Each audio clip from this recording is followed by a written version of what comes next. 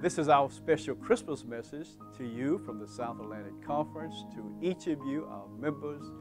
It is an honor and a privilege to serve you, and we are grateful for all that you have done during this year, a very difficult year.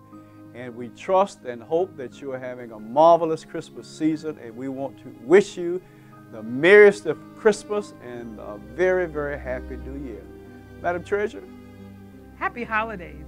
Thank you so much for the support that you've given to each of us over this year. It's been a really interesting year, but one thing that has remained certain, God is with us, and that's the spirit that we have with this holiday season.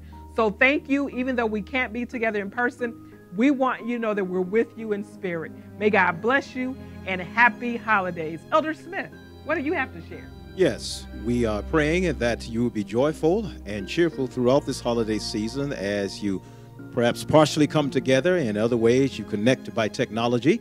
Nevertheless, we're praying that your time together will be joyful. Remember, Jesus is the reason for the season. Let us thank him for blessing us during this holiday season. And we lift you up in prayer. We realize that many of you have suffered losses this year. It's not the happiest of holiday seasons, but God lifts all burdens. He loves us, and one day soon we will see Jesus again coming in the clouds, not as a baby, but as King of kings and Lord of lords. Let's all be ready to meet him, is my prayer for you and us today. God bless you. Merry Christmas.